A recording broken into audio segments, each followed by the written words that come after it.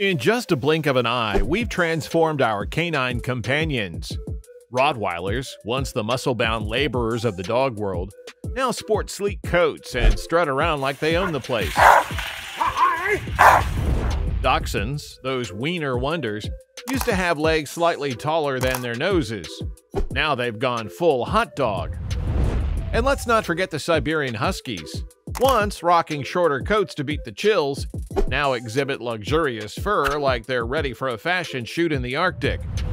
From tall tails to tail wags, dogs have been on quite the glow-up journey with us. Get ready for some amazing stories about how these changes happened. Number 15, Airedale Terrier. A long time ago, the Airedale Terrier was a tough dog, really smart too. People liked them for hunting and working on farms. Nowadays, they still look tough, but with a fancier coat. They're from Yorkshire, England, and were made in the 1800s. Back then, they hunted small animals and were good swimmers. In World War I, they did all sorts of important jobs like delivering messages and carrying stuff. Number 14, Saluki. Over the past 100 years, the Saluki has quietly changed, but it's been a big deal. Back in the early 1900s, people loved the Saluki for its sleek body and super speed. It had this fancy long coat and fluffy bits on its ears, and tail that made it even more stunning. But nowadays, people have worked on making it look even better. They've kept its coat fancy, and its body slim and speedy. This dog comes from way back in history, over 4,000 years ago in the Middle East. They've even found mummified Salukis hanging out with ancient Egyptian rulers, showing just how ancient this dog really is. Number 13, Rottweiler. A century ago, Rottweilers were tough working dogs, but not as bulky as today. Humans pumped them up to be beefier over time. Nowadays, they rock a sleek black coat with tan patches, giving off a strong vibe. Their story began in Rottweil, Germany, where they helped butchers haul carts and herd cattle around the 1800s. Though famous as guard dogs, they're versatile. They've done police work, saved lives, and even assisted people with disabilities. Number 12, German Shepherd. Long ago, German Shepherds looked different. They were slimmer and had various coat colors. But people changed them to look the same. Now they're bigger with thick, straight fur in tan and black. They're easy to spot with their pointy ears and long noses. These dogs were invented in Germany in the late 1800s. They used to herd sheep and keep them safe. Nowadays, they're heroes in police and army jobs worldwide. Number 11, Bull Terrier. Bull Terriers look a lot different now than they did in the past. They used to be slimmer and not as muscular, with a more normal-shaped head. But breeders changed things up over time to make them stand out. Now, Bull Terriers have strong bodies and those famous egg-shaped heads that make them unique. Their eyes are small and triangular, and they always seem to have a happy expression. These dogs first appeared in England in the early 1800s. Back then, they were bred from a mix of the Old English Bulldog and another kind of terrier that doesn't exist anymore. They were originally trained to fight. One bull terrier named Rufus even won a big dog show in 2006. The winner of the Terrier Group, Colored Bull Terrier, number 11. Number 10, Doberman. The Doberman started off as a big sturdy buddy with a tough look. But over time, breeders fancied making them sleeker and more stylish.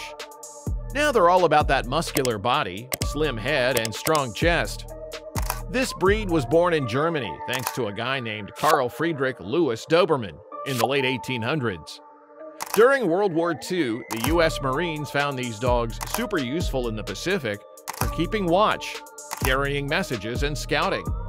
They even got a special memorial in Guam to remember their bravery. Number 9, Siberian Husky.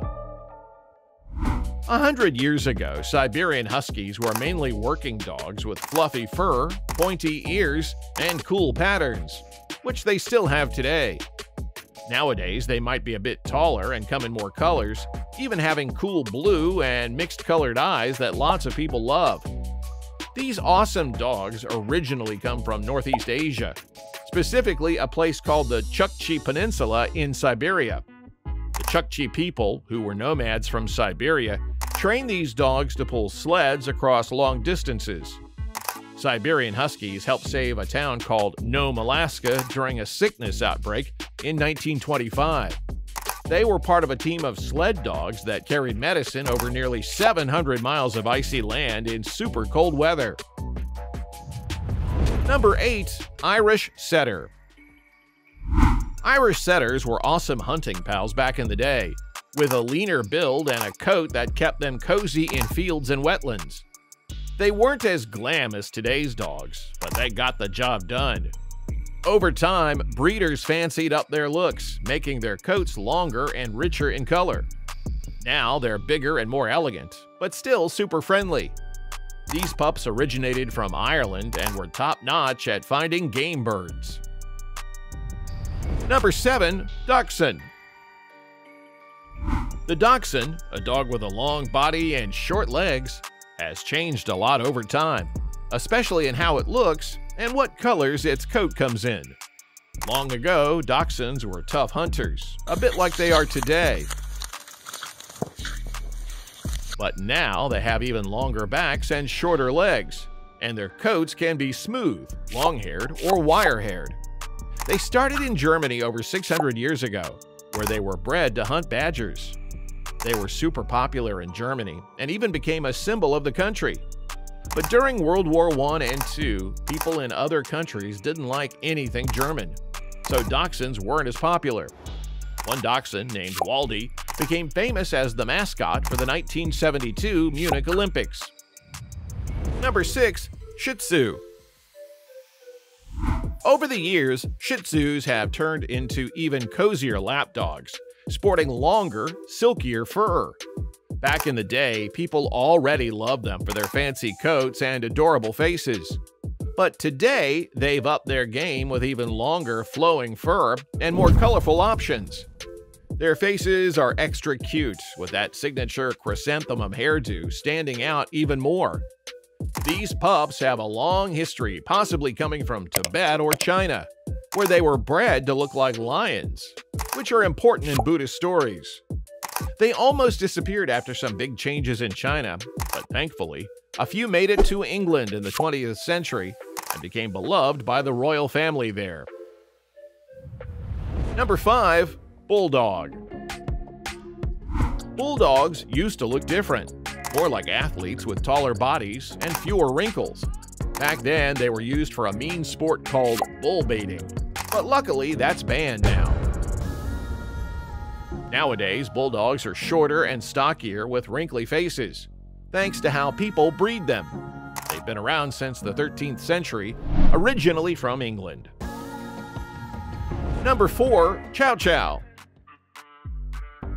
Chow Chows are a special kind of dog with a mane like a lion and a tongue that's blue-black. Back in the old days, they were strong and had lots of fur, but they weren't as fancy-looking as they are now.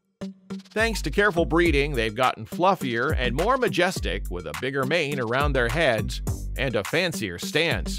These dogs have been around for more than 2,000 years, starting out in northern China. They were favorites in fancy Chinese homes and were really liked by emperors. Number 3. Labrador Retriever. Back in the early 1900s, Labrador Retrievers were more about work, being a bit skinnier with shorter fur. But over time, people started breeding them to be bigger, with thicker fur and wider heads. That's why nowadays, labs are great helpers in all sorts of jobs, like guiding people, finding lost things, and just being awesome family pets. Even though they're called Labradors, they actually come from Newfoundland, Canada. Yep, not Labrador. They were first trained to help out with fishing stuff in the cold ocean. Then they traveled to England, where people made them even better at what they do. Number 2. English Springer Spaniel. Back in the early 1900s, English Springer Spaniels were kinda medium-sized pups, with shorter fur, great for outdoor work. But as time trotted on, they kinda split into two groups. The field ones, all about working, and the show ones, with fancier coats and looks for the stage. The show types have longer, silkier hair, especially on their ears, chest, and legs. And they're a bit beefier than the field pals. These dogs have their roots deep in England, going way back to the 1800s. Originally, they were bred to help hunters by flushing out game, which is why they're called Springers. One standout among them was Buster. He was no ordinary pup. He served in the military, sniffing out hidden weapons in Iraq and saving a bunch of lives. Buster's bravery earned him the Dickin Medal, the highest honor for animals in the UK military. Number 1. Pugs. Pugs used to look different long ago. They had longer noses and fewer wrinkles. But people changed them through breeding. Now they have shorter noses, big eyes, and lots of wrinkles. Today's pugs have round heads, strong bodies, and curly tails.